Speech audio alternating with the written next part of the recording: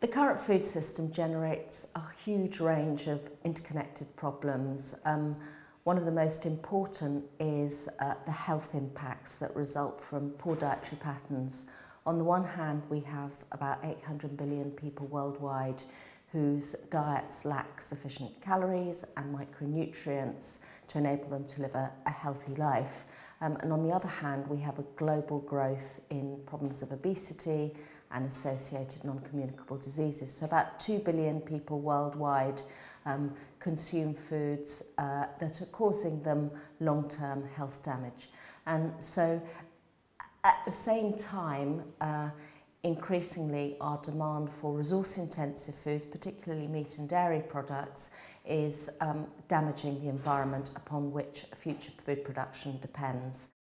The report tried to do several things. First, it took a look at which countries worldwide are actually publishing dietary guidelines, and it found that there were some 85 countries that were doing this. Most of them were clustered in high-income developed countries.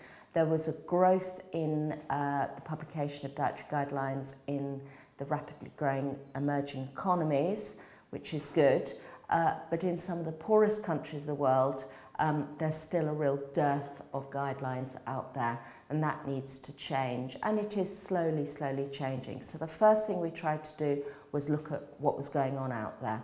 The second thing we tried to do was look at which countries were starting to incorporate environmental considerations into their dietary guidelines, and it found a far smaller number of countries that were doing this, and it also analysed what it was that those countries were saying. And then finally, it looked at the extent to which dietary guidelines actually were backed up by supportive policies, and what it found was that there's very little obvious link between the dietary guidelines on the one hand and the policy action on the other.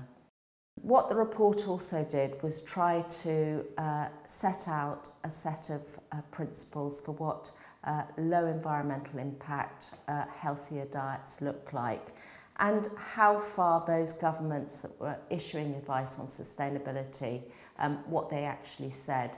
So we set out some general principles based on a growing body of very robust research, and the general messages are things like: don't eat more than you need, base your diets around plants, whole grains, legumes, fruits and vegetables, moderate your consumption of animal products, don't waste food, because wasted food is a waste of all the environmental impacts associated with producing, distributing and consuming it, minimise your consumption of high-fat, high-sugar foods, and drink tap water as opposed to bottled water or other beverages. So those were the general principles, and they align very well with health, but the emphasis on moderation of animal products is also very important from an environmental perspective.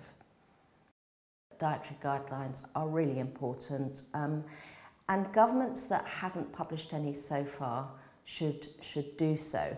But they're important not just because they set out the intended direction of travel, they need also to be backed up by policies that help citizens move in that direction.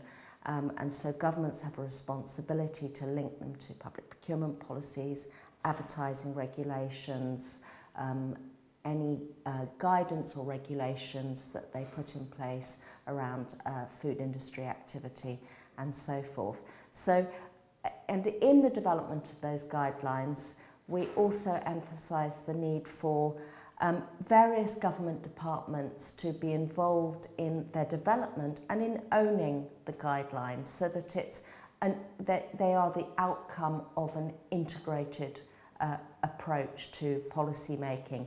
So in particular, health ministries and environmental ministries need to work together, but there also needs to be an interaction and consultation with academics, so that those guidelines are robust, and with civil society and other stakeholders in the food system who shouldn't dictate what those guidelines say, but should be evolved in their evolution so that so that when they do come out, they are more collectively owned.